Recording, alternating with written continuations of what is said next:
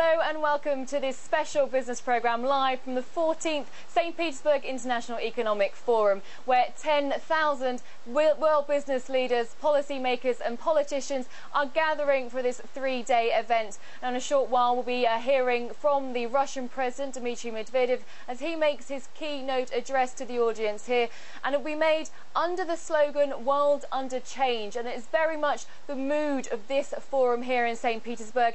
It's shifted away from dealing with the global financial crisis towards more longer-term goals of investment and innovation. Now, to discuss with me these issues in a bit more detail, I'm glad to be joined by Kirill Dmitriev, who is from the Icon Private Equity. Thank you very much for joining us this morning. So first of all, Kirill, what I'd like to know is that President Medvedev is going to be speaking soon, and one of the key words that has been spoken by everyone here is innovation. But how can we turn this rhetoric into reality here in Russia? I just came from a 7:30 a.m. breakfast with the top 30 business leaders that was set up in partnership with the Davos Economic Forum. And there is a consensus that the goals in Russia are very clear and are very positive, and there's a very strong sense of focus. So having execution and delivering execution is really key. And I think society also understands that innovation is very important, but taking lessons from China, from Singapore, from India, and just implementing what the goals are, I think is really a way forward, and measuring our successes and being vocal about successes that Russia has in the innovation field.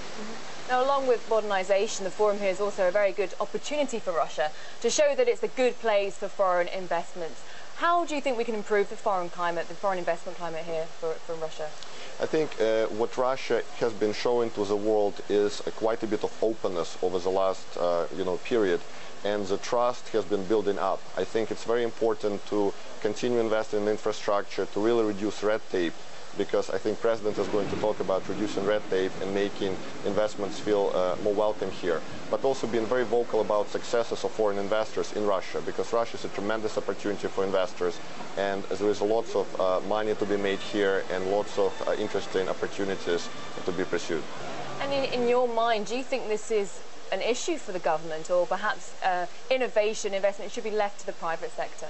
I think partnership is a key word here, and I think government has set up very clear rules and has demonstrated its support. That's very important for the business community. But at the end of the day, it's business that needs to deliver on the promise of innovation. So working together and having basically delivering on President Medvedev's goals is what we will see in Russia over the next 5-10 years. And what's your impressions of this year's forum? You've been here for many years. What are you most interested in this year? I think there is a tremendous number of very interesting people, and I think they all came here to work together.